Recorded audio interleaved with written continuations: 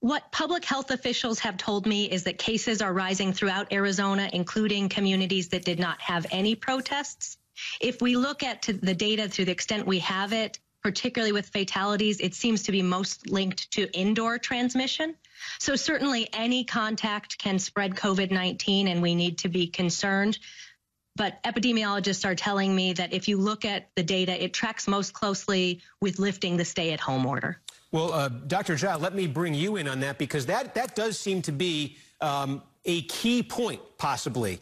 Is that your sense of this, the difference between indoor and outdoor transmission? Do you think that's significant? And if so, how should that be shaping what is and isn't open, where people are and aren't gathering? Yeah, so thanks for having me on. And the mayor clearly has some very good epidemiologists that she's listening to, because pretty much everything she said was right, is how I see it. What we know is that large gatherings are dangerous, so they're risky, but they're much more risky when you have large numbers of people getting together indoors than when they're outdoors. We also know that masks really do help reduce the risk. And my best assessment of what's going on in Arizona is, as the mayor said, the state really opened up too early, did not meet the CDC guidelines, did not meet the White House guidelines. And it was a risk. And what we are seeing, unfortunately, is a spike in cases. And I think the key here is to intervene now so that we don't have to think about a shelter-in-place order down the road. There's a narrow window of action here, and we've got to take it. When you say there's a narrow window of action, you don't want to return to shelter-in-place, what would you be talking about?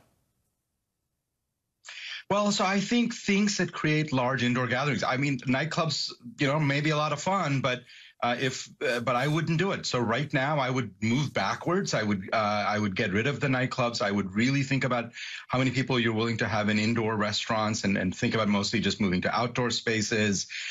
Any large indoor gatherings, I think, is a very risky thing. And then I would push absolutely for universal masking. I think that's a really critical thing. So if we do all of those things in Arizona, I think there's a pretty good chance that we can slow this down and avoid getting to a place where the only choice left is shelter in place. So, Mary, in terms of what you think, where things should be in Arizona now, where you'd like to see them in Arizona right now, is there an argument here for thinking of more ways to open up outdoor spaces to give people a possibility to do some activities there with masks, with distancing, but to be outside as opposed to indoor?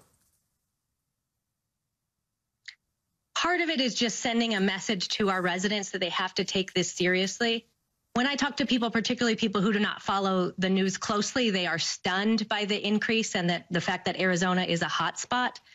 I think many people in my community thought this would follow the patterns of the seasonal flu spread, where it really declines during summer. And so they thought we were home free. The message I am trying to send as mayor is not only are we not home free, we are in the midst of a crisis. I would encourage people, if they can find good ways to spend time outdoors, that they do so, particularly a great morning hike. Phoenix has more acres of parks than any other city in the United States. So there are good opportunities as long as you practice social distancing. There's also President Trump today. He downplayed concerns about the rise in coronavirus cases that are being seen in some places. He attributed this to the increase in testing. Take a listen.